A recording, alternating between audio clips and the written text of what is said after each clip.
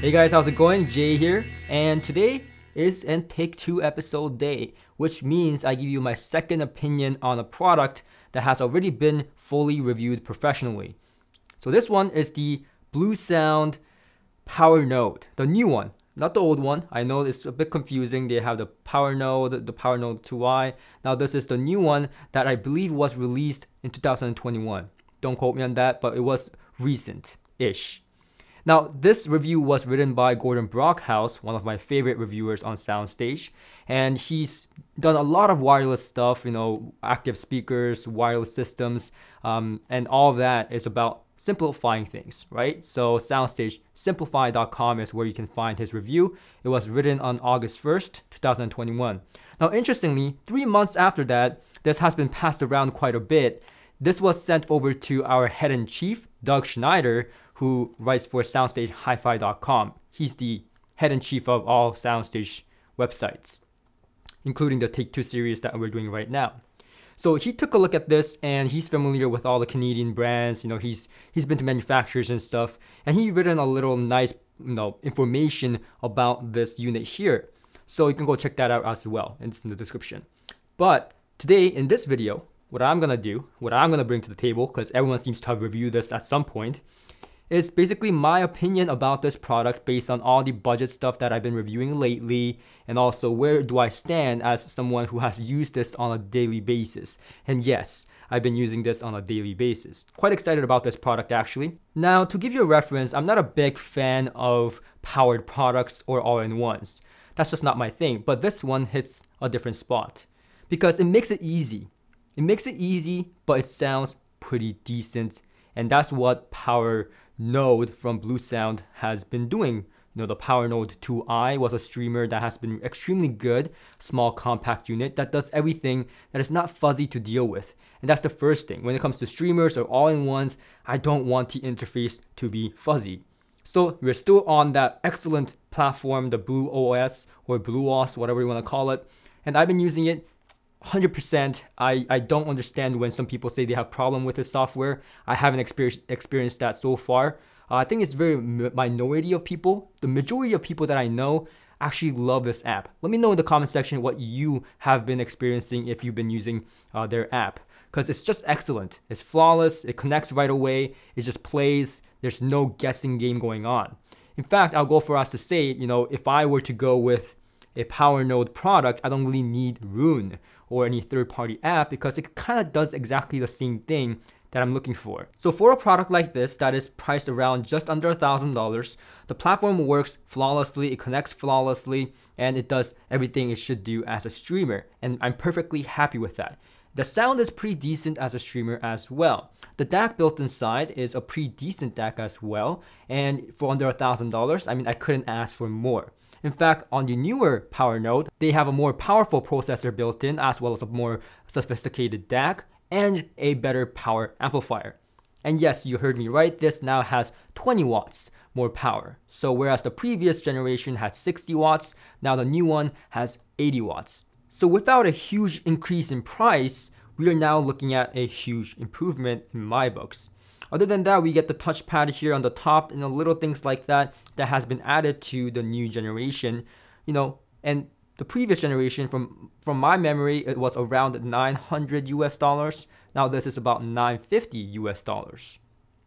So for about that kind of range, right, again, under $1,000, we're getting a lot of features in here, including a better performance all-rounder on top of that for the new generation that just came out. So of course I'm excited. Now, that's not all. The most interesting thing about this unit is the fact that it has a very nice sound. If this had all the features in the world but sounded terrible, then I wouldn't even bother talking about it. Now, I've been mainly using it with my ELAC speakers in my home theater. Now, we will talk about why I was using it in my home theater anyways, but again, a little hint, it has a sub out. So that means you can have a subwoofer connected to it to augment that lower bass for home theater 2.1 purposes as well.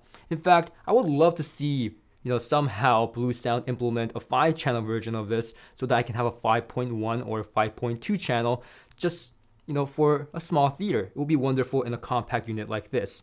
But for now, 2-channel is what we have in here. We also get 2 optical inputs and analog inputs via 3.5. However, we don't get a RCA input. So this is kind of troublesome for someone who wants to just add a phono stage to this all-in-one system. It would have been nice to see a RCA input or XLR input, but that may be asking a little bit too much here, because technically speaking, you can use a 3.5 to RCA to do just that. But anyways, you should be mindful there is no technically analog inputs like RCA or XLR of sort. But the highlight and the good news is that it has HDMI eARC. And I repeat, HDMI eARC. This is something that I've been dying to see in products like all-in-ones, in just stereo integrated amplifiers, whatever it may be.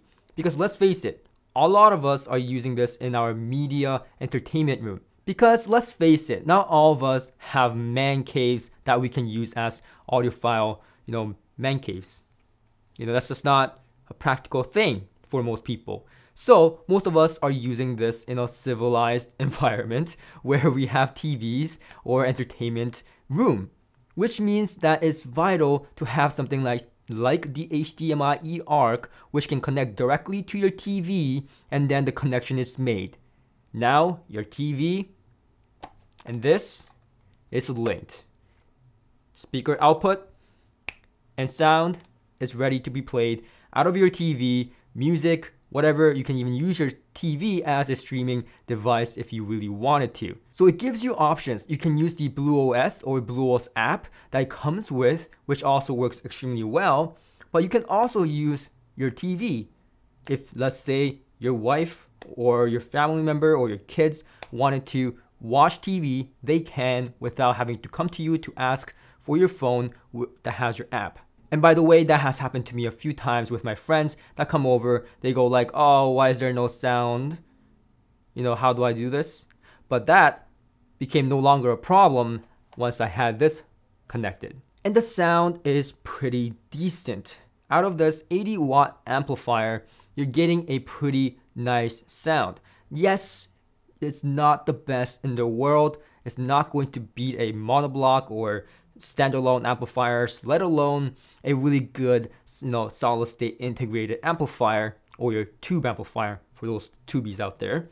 But it gives you a decent enough sound that I can play with my ELACs, that I can play a music when I'm alone in my theater room, and I will be still happy about it. Like, I won't be thrilled about it, but it's music, it plays well, it has good bass, it doesn't feel like I'm losing too much. The only thing that I'll lose is probably the refinement, the sound staging, the depth that I usually get in my man cave. But those are things that is sacrificed in media rooms anyways. More importantly, it's sacrificed for the right thing, for the purpose of using this, which is convenience and very easy interface to work with, and that connects to your TV, and you can play more than just music.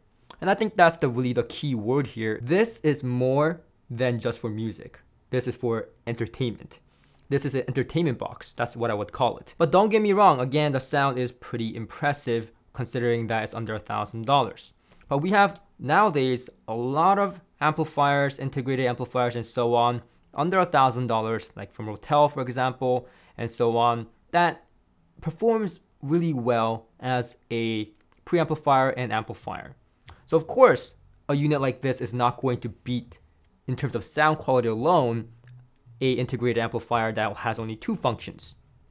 But this has more functions, is for more entertainment purposes, as I've said before. So with that in mind, just a few years back, with a unit like this, a unit that has so many things built in a small, compact unit like this, really didn't sound all that great. Admittedly, it just sounded pretty terrible. And I would have never bothered with it. Now, this is something I would buy for my entertainment room. Let's be clear, my man cave, this is not ready yet. Still, monoblocks, stereo amplifiers, even integrated amplifiers that's built for sound quality alone under $1,000 still wins. However, this is quite impressive and it's built pretty well, sounds pretty good, it's a good all-rounder. For dollar, for under $1,000, I don't think there's a unit out there that functions like this with this ease of use in terms of usability that packs this much sound quality and attention to detail in terms of the user capability in one box. So, all that being said, this is a lot. This is a lot to take in. This is a lot of stuff here. And this is a small box. Just let that sink in for a minute. All the things I've talked about is about this one unit here. It's a lot going on. So it speaks value to me, and you know me, I'm all about value. This, I think they nailed it. And they've been nailing it. Don't get me wrong here. It's not like this suddenly became like, whoa, they nailed it this time. No, they've been nailing it every single time. It's just that this time, they've nailed it even further. So Bluesound, absolutely, definitely have been doing a great job with all their products so far in my books. So with that being said, I'll leave it at that. And also, just remember that the next episode of Take 2 is always just around the corner. So make sure to subscribe for the next one so that you don't miss it. Until next time.